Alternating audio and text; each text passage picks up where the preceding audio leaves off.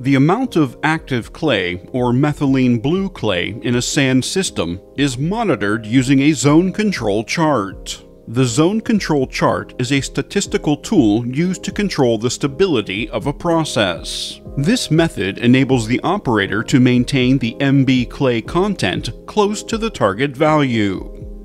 First, the target value is marked as a line spanning across the x-axis of the chart. In this example, the target value for MB clay is 7.1%. The goal is to maintain the MB clay content close to the target value.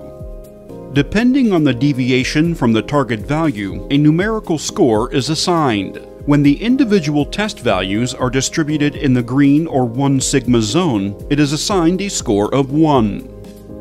Similarly, when the test values are distributed in the 2 sigma or yellow zone, it is assigned a score of 2. For the test values farther away from the target, the assigned score is larger. In the first test result, the active clay content is 7.2% and is marked in the corresponding box. This falls within the green zone and has a score of 1. The second test result is also 7.2% and is marked accordingly. The scores are added cumulatively. When the cumulative score reaches 8, indicating the test values are on the same side of the target for too long, action is required.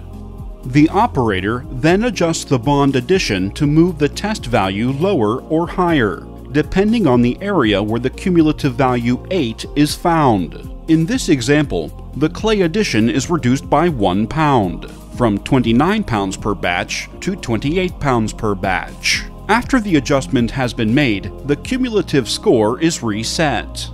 While plotting the chart, there are 3 other instances when the cumulative score should be reset. The first instance is when a single test result is in the red zone, beyond the 3 sigma range. An immediate adjustment is required. It is recommended to take a retest first to avoid an adjustment based on an abnormal sample. The second instance is when a test value crosses the target line. In this example, the cumulative score restarts from 1 when the test value crosses the target line. If a test value falls on a zone division line, it is assigned the greater numerical score. For example, if the reading is 6.9%, the test value is assigned a score of 2.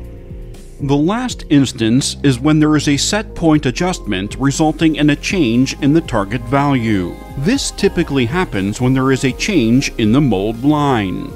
For a continuous shift operation, the test accumulation continues with the scores from the prior shift with no break in the plotting.